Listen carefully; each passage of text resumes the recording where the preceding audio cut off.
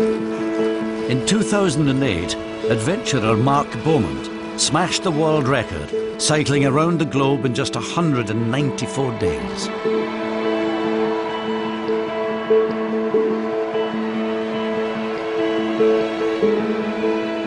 Now he's got an even more ambitious dream: to cycle the length of the longest mountain range on Earth, the Rockies and the Andes.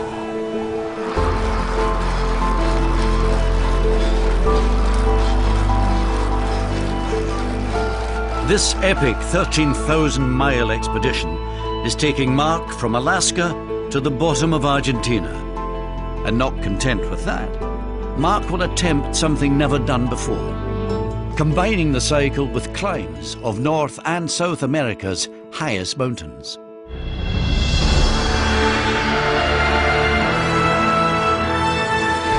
It's a 9-month adventure, and this time, South America will push Mark's body and mind beyond anything he's experienced before. From an alien world. This terrain is unbelievable. I've never seen anything like it. To soul-destroying winds. There's no way I can cycle into that hour on hour. The solitude of the desert. It's unique, it's stunning. Emptiness is its charm. And his biggest challenge yet, Mount Aconcagua. The top's just there. I can see the top.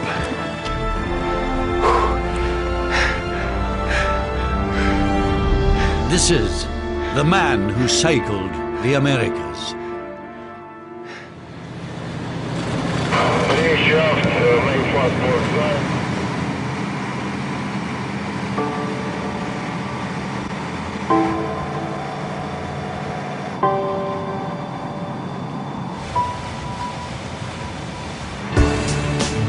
With 8,000 miles under his belt, Mark's now leaving Central America and is about to begin the final stage in his incredible journey. I guess it's my turn now.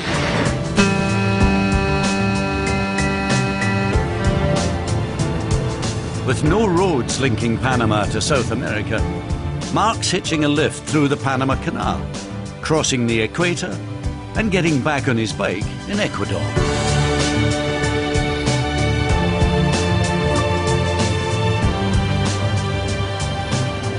This is a brilliant way to finish the Central American adventure. Through the Panama Canal, one of the most unbelievable experiences of my life, just taking a 152-meter boat through those locks. Unbelievable.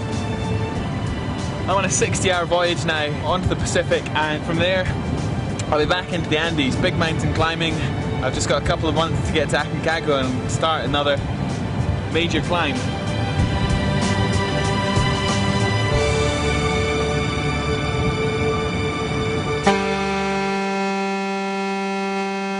First sight of Ecuador, South America. Here we come.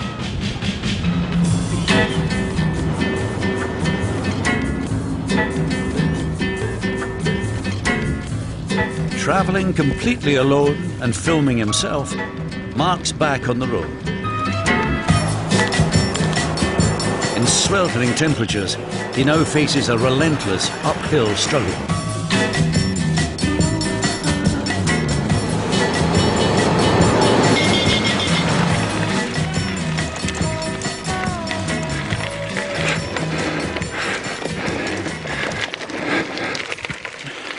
These are without doubt the toughest roads I've cycled on since Alaska. Miles and miles and miles uphill on dirt. I've been climbing all day, up at about 5,000 feet now, and I'm going incredibly slowly. I'm going little more than walking pace. It's not good miles at all. The big concern is just making my average so I can stay on target to get to Aconcagua.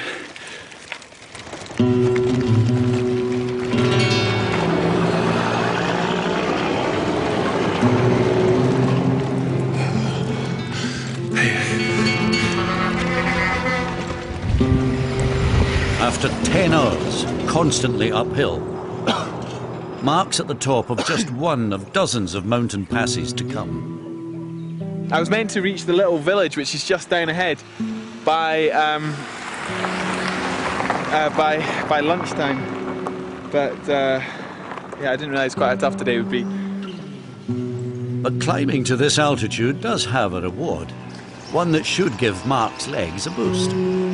Here they grow the prized Café Altura, cultivated above 6,000 feet. This makes the ultimate cup of coffee.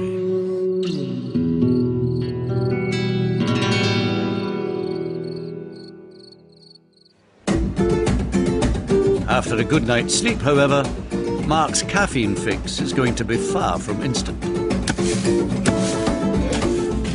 It smells amazing. The aroma is really strong now. I love coffee. Coffee's kept me going at many points on this expedition. Very strong coffee. It's strong. Sí. Fresco. Fresco. Rico. Only after several more cups is Mark ready for the road. This is certainly going to give me lots of power to the pedals today. I'm sure this is the equivalent of 3 or 4 normal cups of coffee. This stuff is potent. Salud. Salud.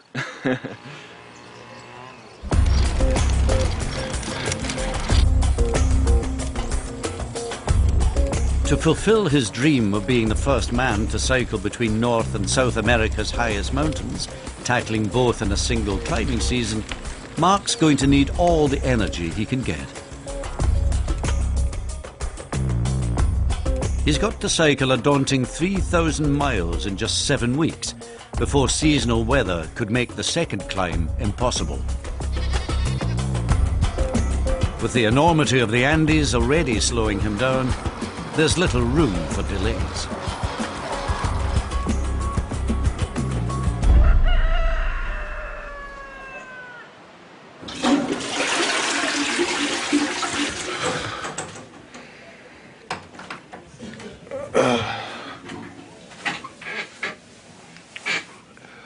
I've somehow picked up food poisoning, and I've been up pretty much all night.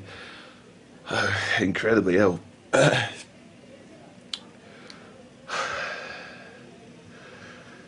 It's a bit of a blow because there's no way I can ride my bike today. I've lost so much time in the mountains this week, but there's no way I can cycle like this. I've not been this ill for years.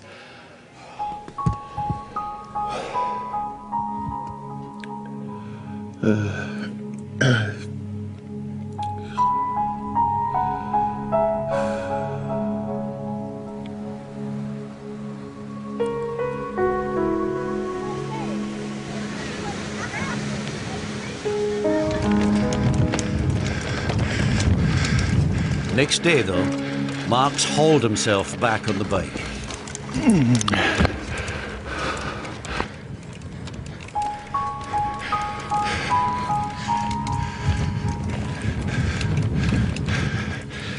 I've already been climbing for about an hour, and I can't see any sign of the top.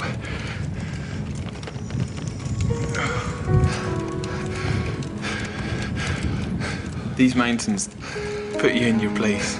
When you're at the speed of a bike, which here is incredibly painfully slow, you suddenly realise what you're up against.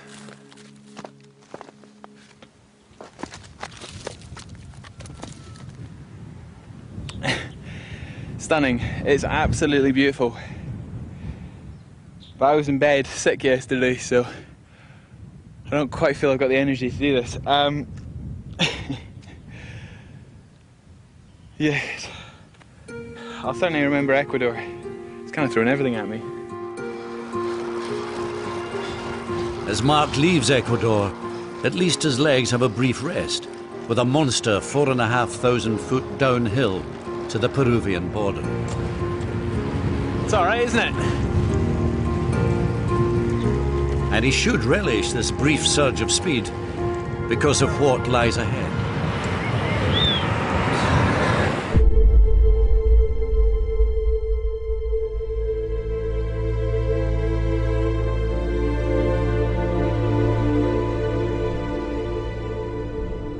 Mark faces two vast deserts.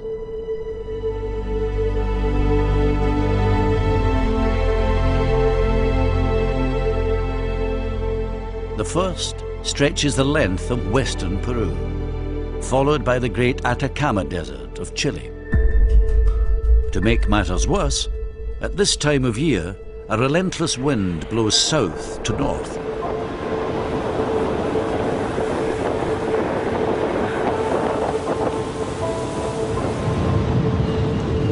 Cycling in this headwind is just like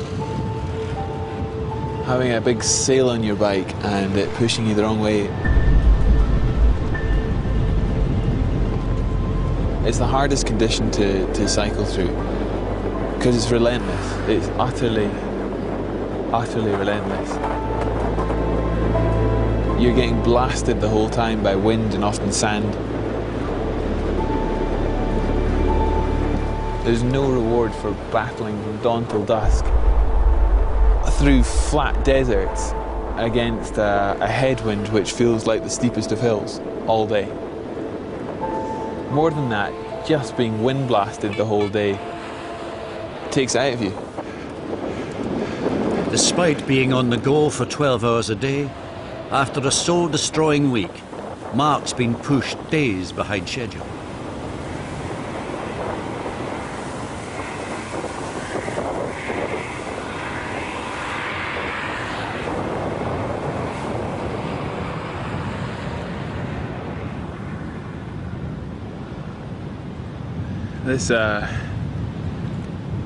This headwind is just slowly beating me down.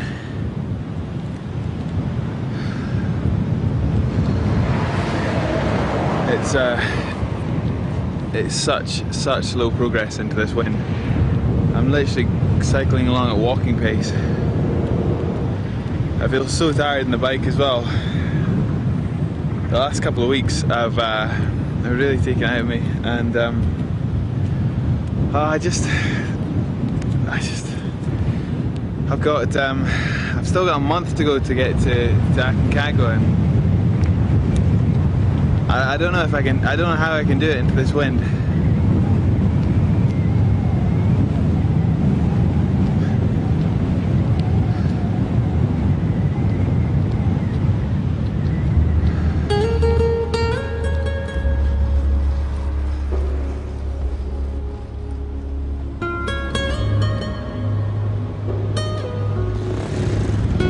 The next desert watering hole brings not only shelter, but a welcome encounter with a fellow adventurer. Lázaro Martínez Cruz is traversing the length of the Andes in a wheelchair to raise environmental awareness. ¿Es cuántos kilómetros en total? Bueno, la travesía de los Andes en total, bueno, nos falta un poquito por cumplir, pero estamos más o menos sobre los 8.000 kilómetros. 8.000 kilómetros de ruta. Voy a hacerlo más o menos en 80 días. Yo salgo a las 6 de la mañana y estoy llegando sobre las 5:30, 6 de la tarde a la ruta de 100 kilómetros, 120, 130 kilómetros diarios. Okay. Es peligroso, pero afortunadamente pues Dios y la Virgen está con nosotros y ahí vamos en la lucha. And he's heading north, I'm heading south, and I'm sure we've got a very different speed anyway, but absolutely brilliant to meet a guy like him. I mean, it really does put what I'm doing into perspective. Felipe, he's off again, his wheelchair is fixed. What an incredible character to come across on the roadside. Hats off to the guy. That was brilliant. That takes guts. While Lázaro heads north, propelled by a tailwind, Mark pushes on south. This is not a road for the faint-hearted.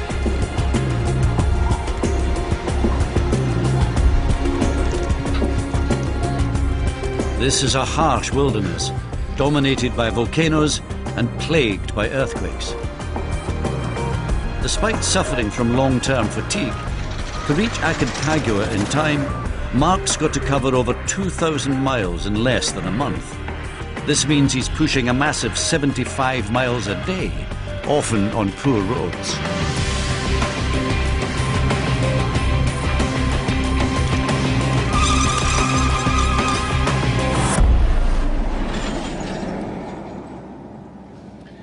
I came flying down a hill there and around a corner, and there was a loud twang from the back wheel.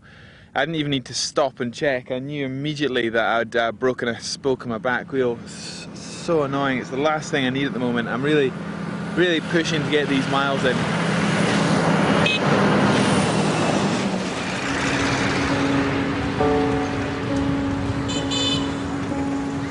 Five hours later, Mark eventually limps into the nearest tower.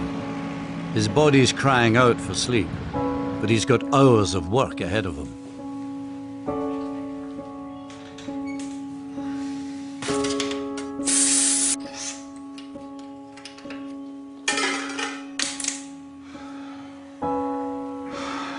I can hardly stay awake.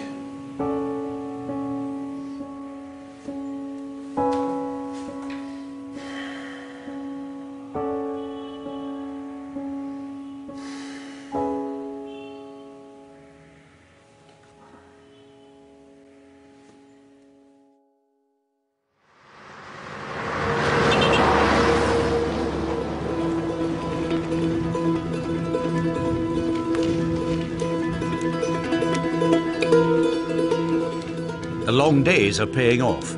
Mark's approaching the Chilean border and is back on schedule. This is Chile, second last country, and it's a biggie. Ahead lies 600 miles of Atacama Desert, and yeah, what can I say? At least I've had an introduction to the desert already.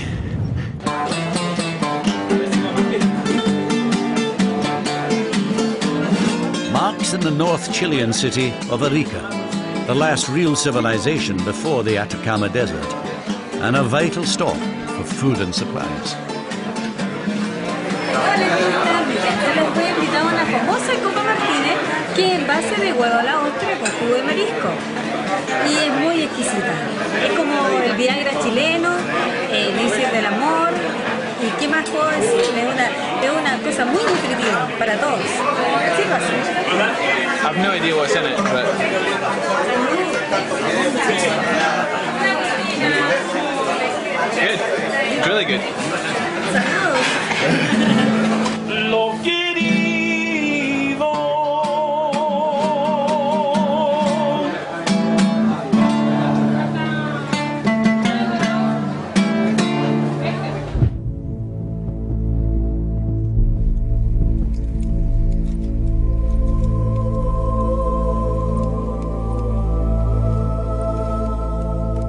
The Atacama is 15 million years old and the driest place on Earth. A perfect desert. Blocked from moisture on both sides by the Andes Mountains and the Chilean coastal range, in places it hasn't rained for centuries. This is where NASA tested the Mars Viking probes. They found the soil contained no trace of life. Not even bacteria can survive some of the strongest ultraviolet rays on Earth.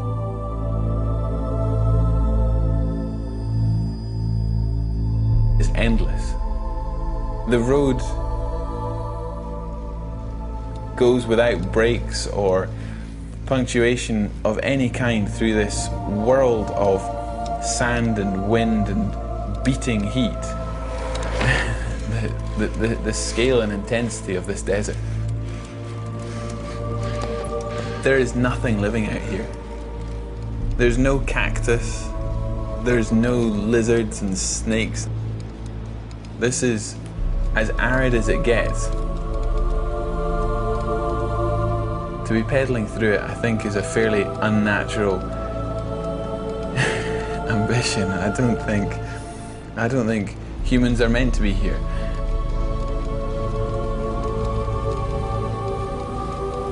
It's a dead part of the world, and that's strange. To cycle for days and days and not see not see plants or animals or anything.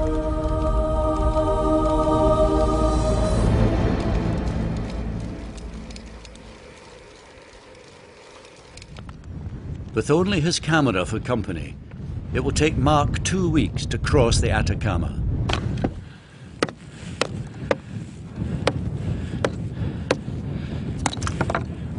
And out here, the night times are as testing as the days. This terrain is unbelievable. I've never seen anything like it. Look, it's like big slabs of earth which have been so wind beaten and sunbaked. They're like concrete. I mean, when you walk over it, you can hear it moving. It's like walking on an ice floe, but it's earth. They're like big slabs of ice up against each other. Finding a camp spot away from the wind is a nightly ordeal.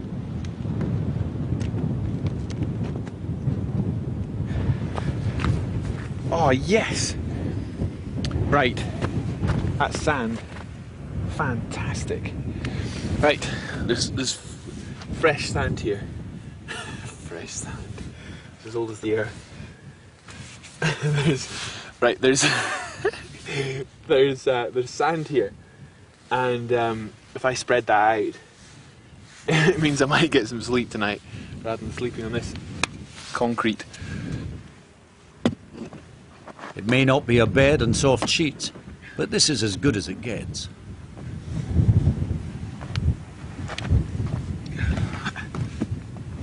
I could have been in a lot of trouble there. So I've found probably the only bit of shelter for miles around here. Fantastic. Right, time to get my head down.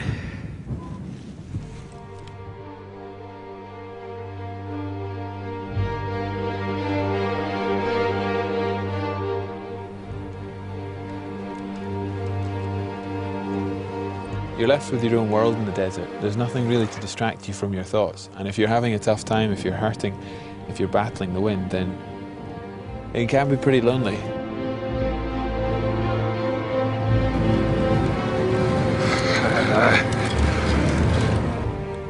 You're far more isolated than in most environments. There's no people, there's nothing living, it's just sand and wind.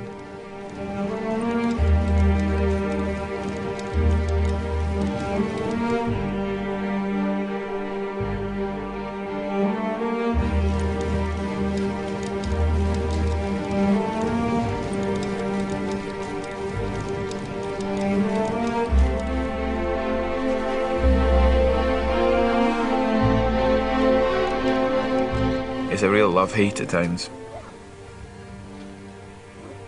There's times where I'm really down. There's times where I'm really down, but what can you do, you know? If it helped at all to cry, I'd cry, but yeah.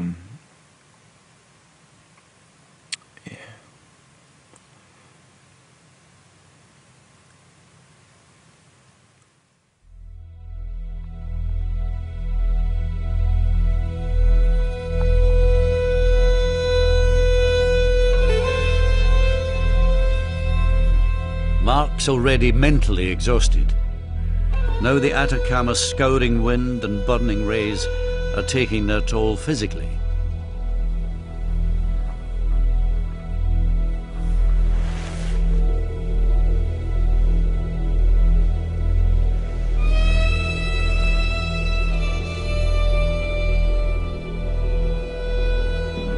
I woke up literally with my own voice just going, ow, ow. I didn't know what it was. I couldn't figure it out, but the pain was all through my lower jaw.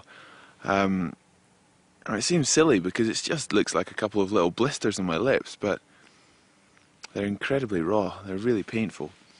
Fighting into this this wind is not helping it heal. Nothing I've got in my first aid kit seems to be sorting it out, so I don't want to be starting a climb in Aconcagua with blistered lips. I'm going to have to really try and look after this.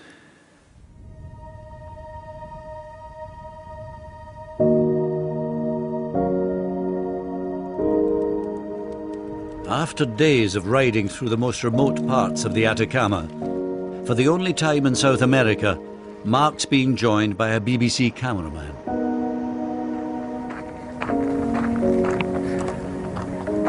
He's armed with much needed food and water. Hello, Mark.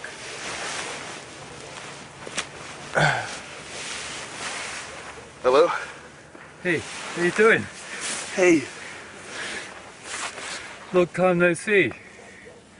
So about the bright light. Hi. Good to see you. What time is it? Hey. It's kind of middle of the night, so You sorry to wake you up, but I wanted to find where you are. You found me. My directions worked. Welcome to the desert. It's not that luxurious, but get your sleeping bags out. There's plenty of space.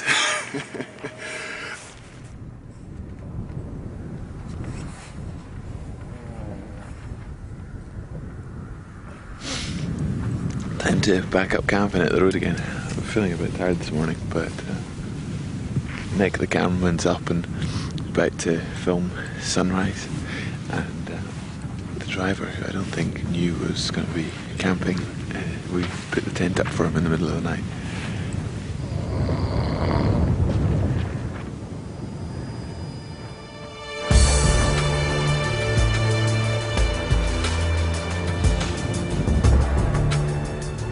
A couple of days of company, food and medical supplies will give Mark the boost he needs if he's to attempt the highest mountain in the Americas.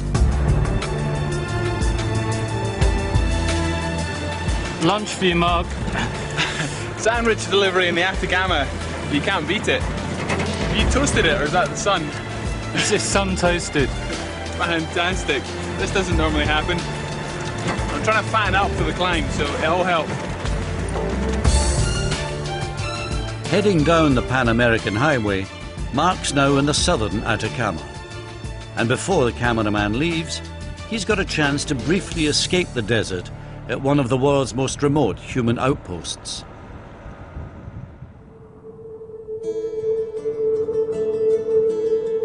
The Paranal Observatory, perched on the roof of the Atacama at almost 9,000 feet.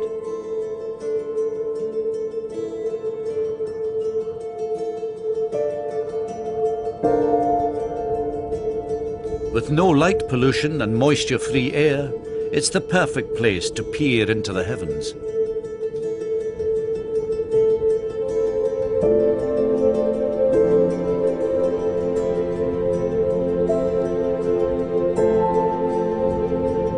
But for Mark, it's the first moment he's had to gaze down on the desert.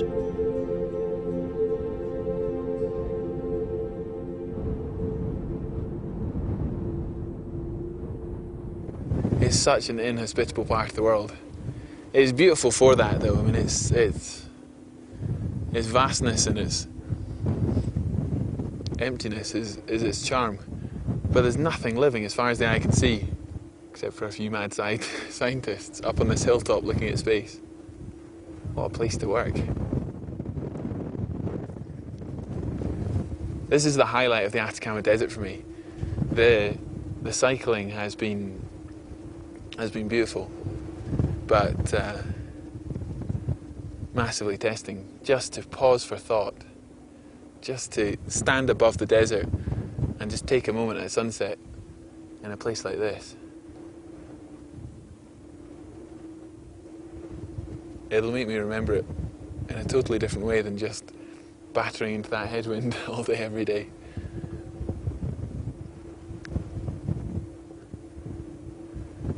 I'll be sleeping in that desert in a few hours.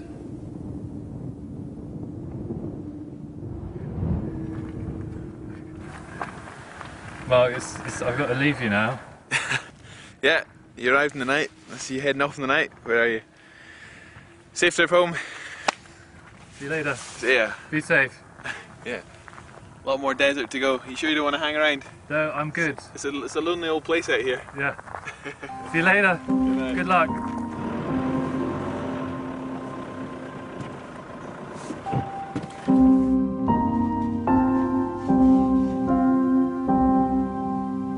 It's now just a week until Christmas, and the highest mountain in the Western Hemisphere is just 600 miles away. But after 178 days of cycling with often poor nutrition, the prospect of the climb is weighing on Mark's mind. Getting to Aconcagua is one thing. Getting there in shape to be able to climb, to attempt to summit successfully, is a worry.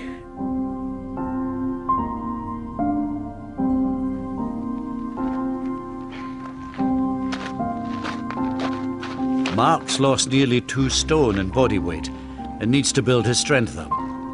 Something a Christmas present from home might just help with.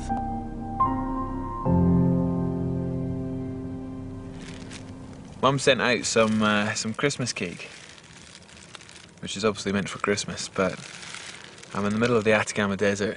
It's 60 miles since the last place I could get supplies.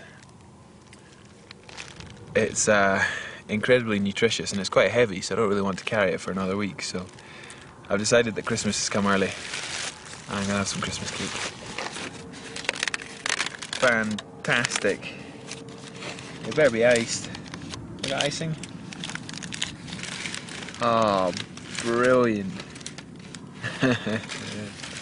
I got a Christmas cake. Look at this. Mum's Christmas cake.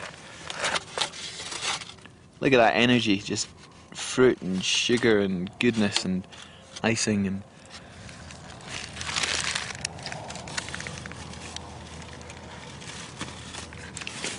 Oh, that's brilliant.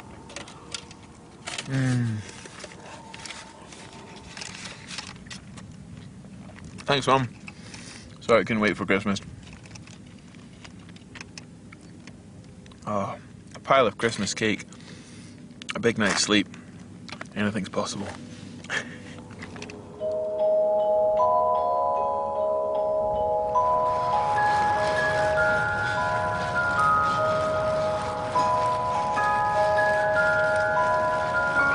It's taken Mark 2 weeks of hard grind, but he's succeeded in crossing the Atacama. He's now in the sweeping foothills of the Andes. And whilst there may be signs of life, Mark is still all alone. And today is a special day.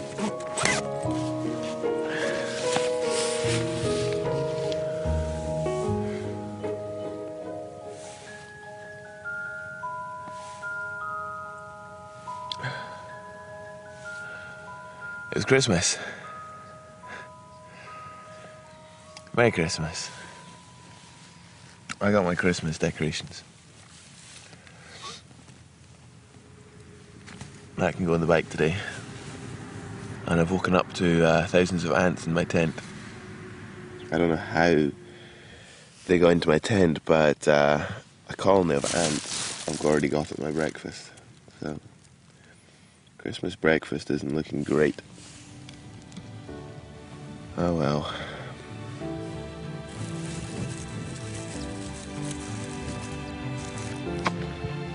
Woohoo.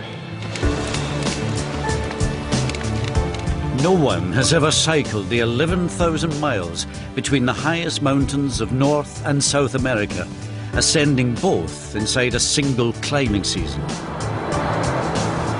After an extraordinary last push through Christmas and Boxing Day, Mark is finally approaching Mount Aconcagua. Most people would prepare for a major climb by resting up, eating well, making sure they were in the best physical and mental shape.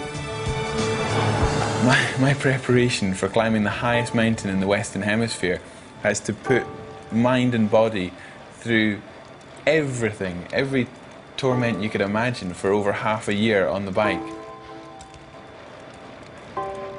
I've made it. I've made it down the Americas from Denali to Aconcagua. It's just, at this point, it's just a massive, massive sense of relief. I've had a singular focus overriding everything else for over half a year on the bike, and that's to get between Denali and Aconcagua within time to climb them, and I'm here. I've put so much into this. There would be massive disappointment. I would be kidding myself if I didn't say that I would be gutted if I didn't make it to the top.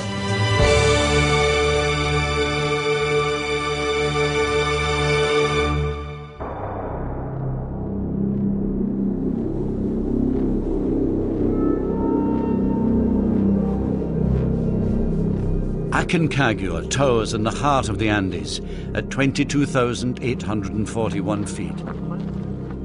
It's the highest mountain outside of Asia, and every year its extreme altitude and ferocious weather kills many an able climber.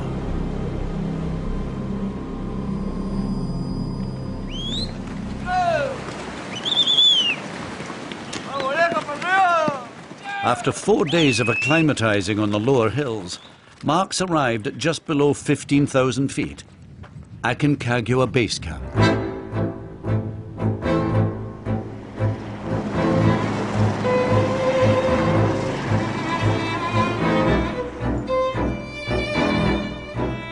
You need to be with experienced climbers to attempt this mountain, so Mark is joining a small team. It's being led by veteran guide Damien. He's all too aware of the dangers, having lost a good friend to Aconcagua just last year. It's like a chess game. You have to make one move and let the mountain do another move. And if you go too fast, you're going to lose. Also supporting is fellow Argentinian and mountaineer Sebastian. And the summit team is completed with Russian climber Oxy. So from here on up, it looks like it gets a lot steeper. 2.5 kilometers up. Ah, that feels good. I'm ready. Oh, it's heavier than I thought. From base camp up with no mules, this is where the real climb begins.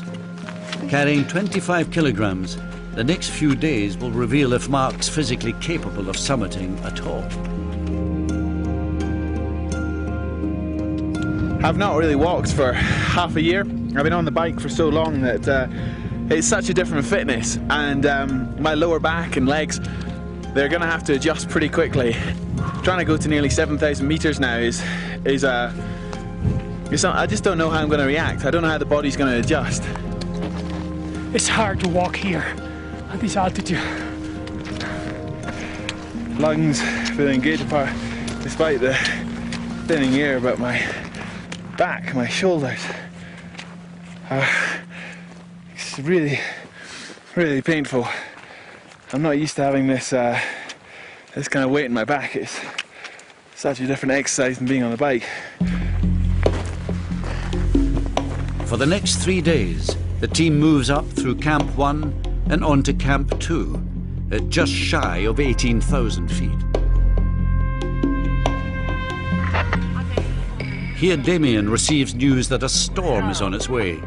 O sea que mañana es mejor día de cumbre. They have a weather window of just 2 days to summit.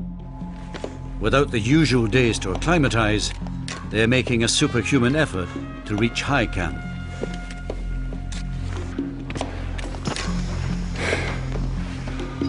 Yep, we're pretty much at the summit of Kilimanjaro.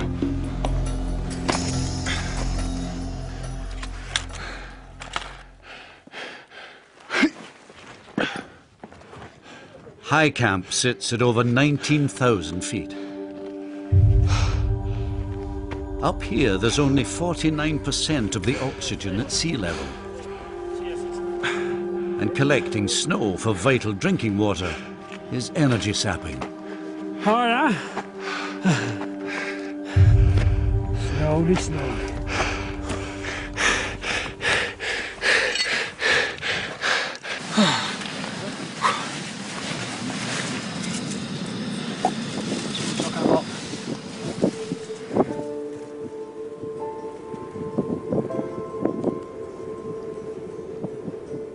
Temperatures up here can drop to as low as minus 40 degrees, and with the weather turning, the only chance to summit will be before the high winds forecast later tomorrow.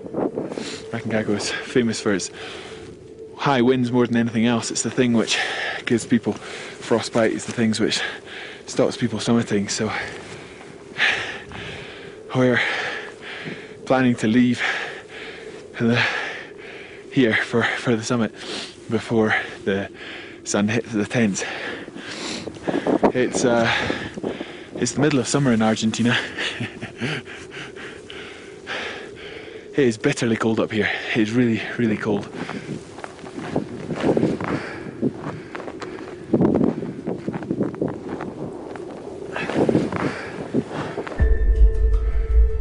It's summit day, but with so little oxygen, no one has slept well.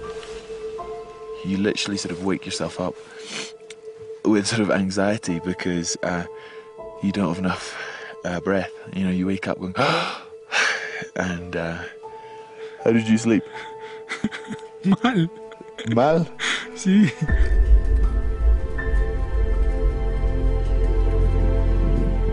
The summit is 7 hours and 3,000 feet above their camp. Okay, guys. Slowly, slowly, the first 200 meters. Reaching the top, we'll see the oxygen drop a further 7%.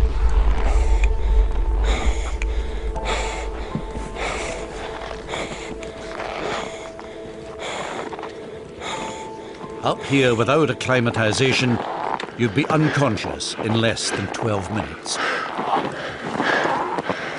6,400 meters. We're doing really good timing. Team leader Damien must keep them moving. With the weather window closing, he knows Mark will get just one shot at the summit before the high winds arrive.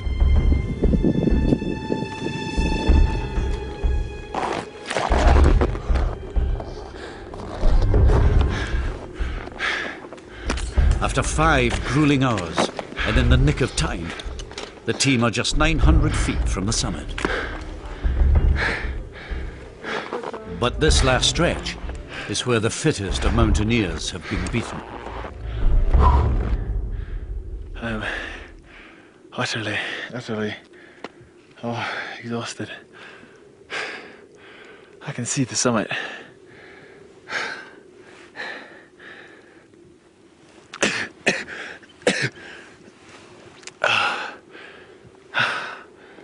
I feel incredibly weak. Right, I'm just gonna get to the top. Come on.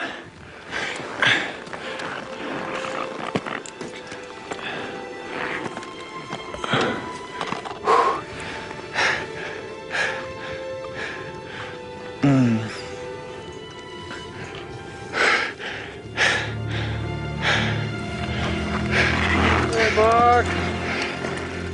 We're almost on the summit.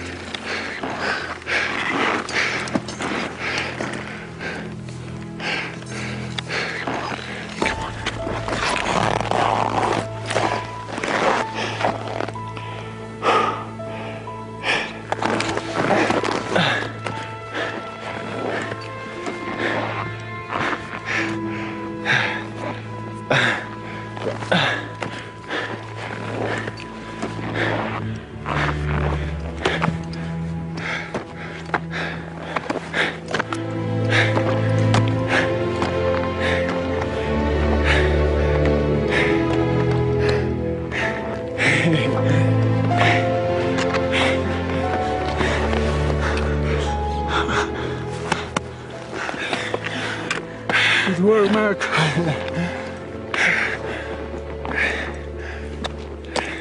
To reach the top is an indescribable feeling.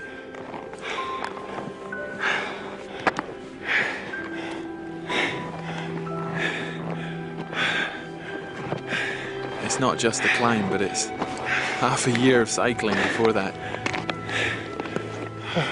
Good job, man. Well done, buddy. Awesome. Good job.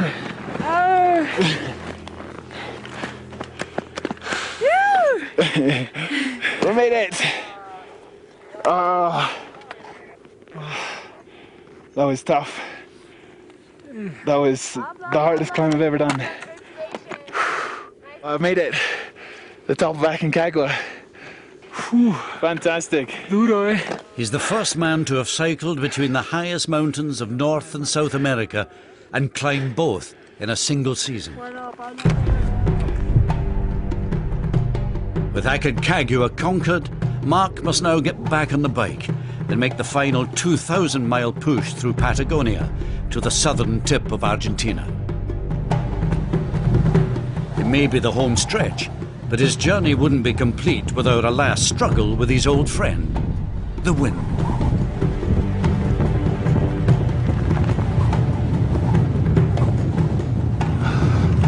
I'm really hurrying into this wind. There's 1,500 miles still to go. At this point, I really feel like I'm running on vapors. Despite the wind, for the last few hundred miles, Patagonia rewards Mark with a fitting backdrop to the finish. It's been an unbelievable journey. Every day and every week and every month on the bike, everything I've seen, everything I've experienced, everyone I've met, all the friendships and the landscapes in every extreme, a lifetime of experiences in 9 months. It's fairly humbling to see the world at the speed of a bike. It's given me a whole new respect for the scale and diversity of the world, and has undoubtedly changed me. 229 days and 13,000 miles after leaving Alaska, Mark is approaching the most southerly point of the Americas. This is the last 30 kilometers. My stomach's doing absolute somersaults.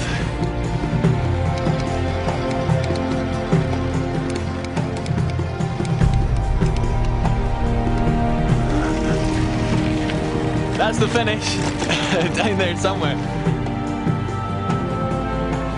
Just a joy to have beaten the odds on so many counts, and a deep sense of satisfaction to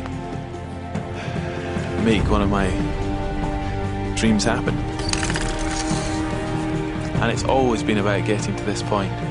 It's always about finishing the journey.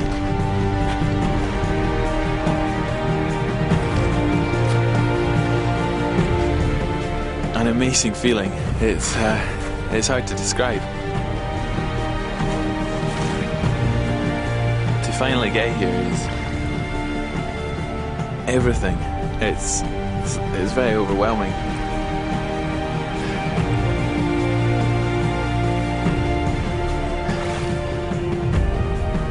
Feels perfect.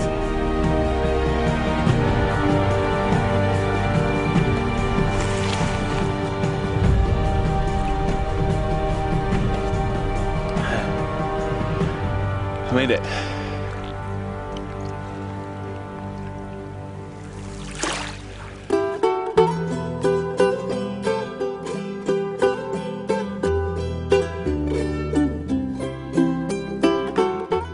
If you've missed any of Mark's epic journey across the Americas, you can always catch up with BBC iPlayer.